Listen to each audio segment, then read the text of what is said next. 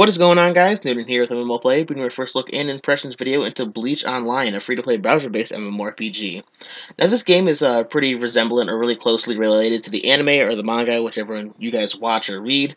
I've not really kept up with the show, so I don't know too much about it, but I feel the art style and the characters kind of closely resemble what the show has portrayed, and I feel the game is pretty closely resemblant to that. So, upon logging into the game, it has you pick a class, as you can see here. There's my character just running around. There's 3 different classes to choose from, and it seemed like there was two melee type classes and then a mage type class. I went with the mage type class. I wasn't really too familiar with what the classes were, so I just went ahead and picked one, kind of hopped into the game. There wasn't too much character customization, so I didn't really go over it.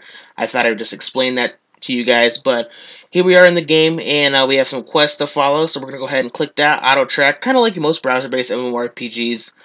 There's really nothing new here. Everything has been seen and been done.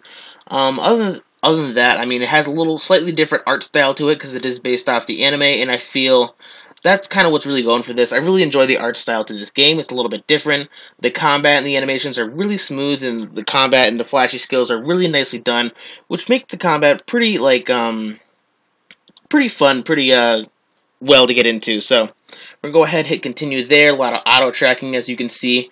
Not really too big of a fan of the auto-tracking questing, because the game kind of plays itself for you. So, it's a lot of just running around, doing a quick mission through combat and other stuff through NPCs, and then a lot of dialogue in between. I mean, there's a ton of dialogue in this game, so there seems to be quite an immersive story in the game. So if you guys are into the story, or really like the anime and want to play the game and really get involved with it, I suggest you take the time to read it. And as you can see here, it seems like we got a boss going on over here, so he's not doing too much damage. We did fight a guy previous to this, and he did quite a bit of damage to us, but we had a little guy over here to help us. So it seems like it's not just you in every battle. It seems like you can build a team later on the more you get involved in the game, so which is pretty cool. So we just went ahead and defeated that guy. Wasn't too bad, really easy.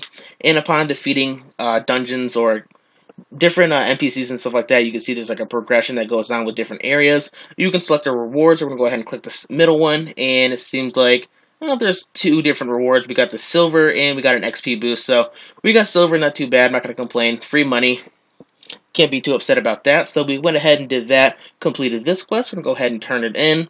And like most browser-based MMORPGs, 1 quest or maybe 2, depending on how far you get in the game, is going to level up your character instantly. So really getting into the game and really getting the level cap seems to come fairly quickly, and leveling up is not too difficult.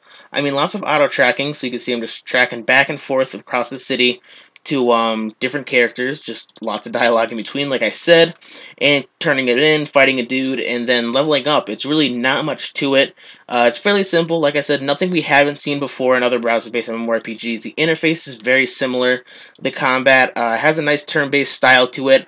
Like I said, it's a little bit different within the art style because it's kind of based off the anime, and I really do enjoy that aspect of the game. I think that's really what's going for it.